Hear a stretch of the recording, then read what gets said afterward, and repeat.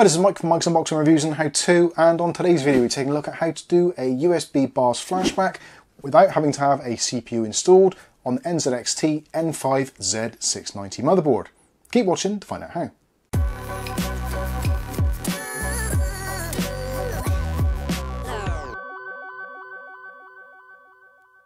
Okay, so in today's video we're taking a look at how to do a USB flashback on the NZXT N5 Z690 motherboard.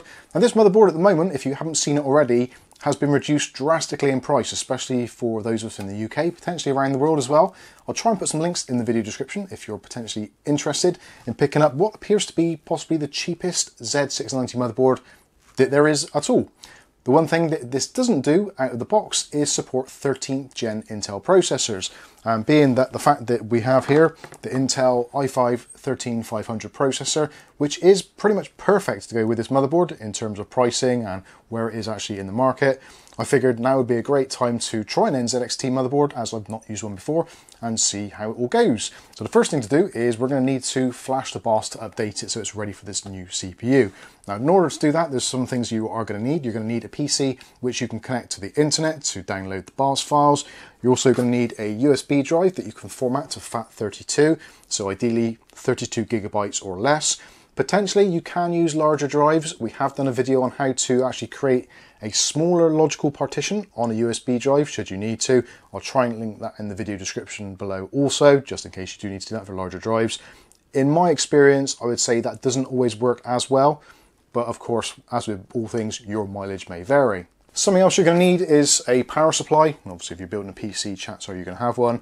You only need to connect the 24-pin main power connector, so you don't have to worry about connecting up too many of your wires on your modular power supply, should you be doing this. And I would say as well, get something to actually put the motherboard on whilst you're flashing.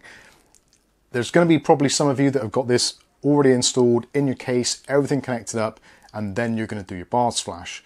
Now, in my personal opinion, and also my experience, generally, it's better to do the motherboard first before you do your build.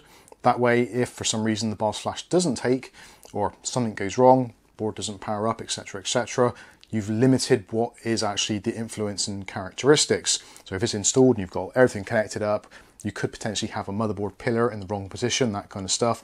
So it's those kind of fault-finding things which you don't really have to do if you've just got this on a motherboard box or on a table or some kind of anti-static surface. So anyway, with that said, let's head over to the computer and we'll do the software side of it, get the BIOS file configured, and then at the end we'll go through and do the actual BIOS flash itself.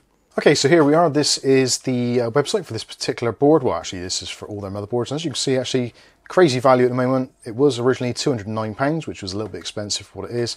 Now reduced down to $99.99, so absolutely stellar bargain in comparison with other motherboards, even some of the older gen. Anyway, I'm digressing. You don't want to know that. You want to know how to flash your BIOS. So here is the board itself, and I'm pretty sure if we go down here, yes, scroll down and you can find your resources. So this is where we're going to find our software and support. So you can get things like your CPU support list to see which CPUs are actually supported. Ironically, the CPU which I'm trying to use actually isn't on the support list, but I have been reliably informed by somebody on UK Hot Deals that the 13500 does work indeed on this board, and they have got it set up. So we'll take them at face value on that one. So what we're going to do is go down. We've obviously got drivers, etc. there. And at the bottom here, we've got our BIOS update. So this is the latest BIOS update. That is the very latest one. So that is the N5 Z690 BIOS update 11.01. So let's click on that one and we'll download this. We'll download this to our Windows desktop. Click save. That shouldn't take very long at all. So then we can minimize this window. And what we want to do now is to actually format our USB drive. So I'm going to plug that in.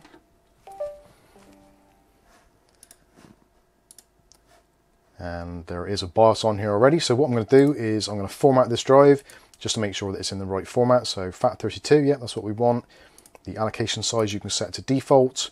And if there's anything in the volume label, I would suggest removing that and also have quick format enabled. If there's anything on the device or drive that you actually need to keep, clearly it's going to erase it. So if you need to keep it, just move it off of the drive temporarily. Once you're happy, click on Start. You'll get a message saying, warning, the formatting is going to erase all data. And do you want to continue? So we're going to click yes or OK. And there we go, format is complete. So we've got our blank drive now. That is awesome. So let's head back over. This is our downloaded BIOS file. We're going to right click on it and we're going to choose extract all because it is a compressed folder. And then we've got the ROM file. You can see there's 16,384 kilobytes or 16 megs. And there's the release notes telling you about the actual version. So what you need to do is you actually need to rename the BIOS file. So make sure that you've got file extensions visible, which you can do by going into properties, etc. And just click on it. And then we can delete everything that's there. And we need to rename it to something a little bit different. We're used to doing msi.rom, etc. This is creative.rom. It doesn't matter if it's uppercase or lowercase, but it has to be creative.rom. Once you're happy, press enter. And because it was already a ROM file, it doesn't say that you're changing the kind of type, or it's just going to do that. So that's absolutely fine. So we can right click on there. I'm going to copy the file and we're going to go to our USB drive, right click and choose paste. Ideally, you just want one file on the drive to make life easier. So that is it. Pretty simple, pretty straightforward. So now we can close this down, remove our USB drive and go over to our platform.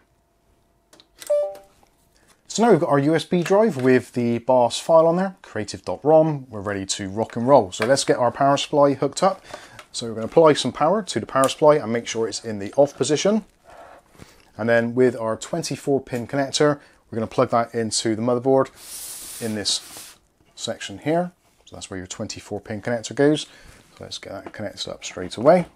And now the easy part, slightly nerve-wracking, but here we go. So we're going to put the drive into the BIOS port, which is labeled clearly there. So there's a white rectangle around the outside of the port. So we're going to plug it into that port there. And you can see just a little bit across from there, there is our BIOS flashback button. Next to the BIOS flashback button, there's actually a very small little gap, and that is where there's an LED. So basically what we want to do is turn on the power supply, then we're going to press and hold the flash button for about 3 seconds, just do the count of 3. The USB should start flashing, or the light should start flashing, and it should take a few minutes to flash the BIOS.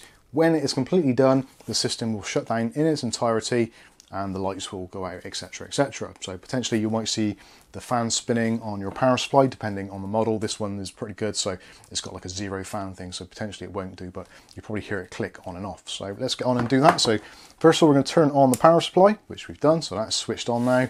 And there's no RGB on the board itself, so we don't really know it's active, but we'll go ahead and press the button anyway. So press and hold for the count of 3. So 1, 2, 3.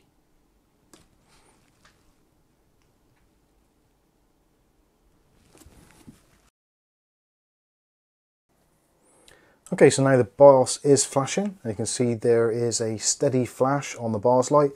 If for some reason when you're doing this, you may find it useful if your USB drive just stops or you get a solid green light, then you may need to make sure that your disk drive is actually converted to the MBR format rather than being GPT. Now you can do that in a relatively simple way using the diskpart command. There will be a link in the video description for how to convert your drive to MBR from GPT if that's causing a problem. So yeah, if you've got to this point and you've got a solid green LED, then click on the video in the video description and then you should be able to continue from there. Okay, and it would appear that the LED has now gone off, so that took about 2 minutes to flash, which sounds about right for a 16 megabyte flash. Normally if it's a 32 megabyte flash, they take somewhere between 4 to 6 minutes depending on the motherboard. So now you can shut down the PC and install your new processor. Okay, so there you go. There is how to flash the BIOS on your NZXT N5 Z690 or even some of the AMD boards. Then again, obviously just changing out the BIOS file for the appropriate one for your motherboard. And like I said, if you're getting to a point where you plug in your drive, you press the flash button and you just get a solid green LED, that means that your flash drive or whatever drive you're using is in the GPT format, which is very common these days. It does need to be MBR. And again, there is going to be a video linked to this one showing you how to go through, do that, and actually convert a drive from GPT back to MBR so you can successfully flash your BIOS.